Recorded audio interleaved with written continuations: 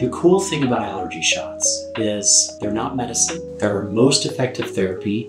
They will last 25 to 30 years often after we quit. It will stop things from worsening. It will often get the allergies about 95% better, get asthma 75% better, get eczema 50% better, and fix something we call pollen food allergy as well. The downside to allergy shots is that you can have a bad allergic reaction to treatment. So with that bad allergic reaction, we have to take precautions. We have to do it in a doctor's office. You have to stay 30 minutes each time. We have to start with a low dose. We have to go up to a high dose. So in a nutshell, an allergy shots regimen consists of doing a shot once or twice per week for the first about 3 months, and then once a month after that. And then that once a month we do for 5 years. Now, another option is something called allergy drops.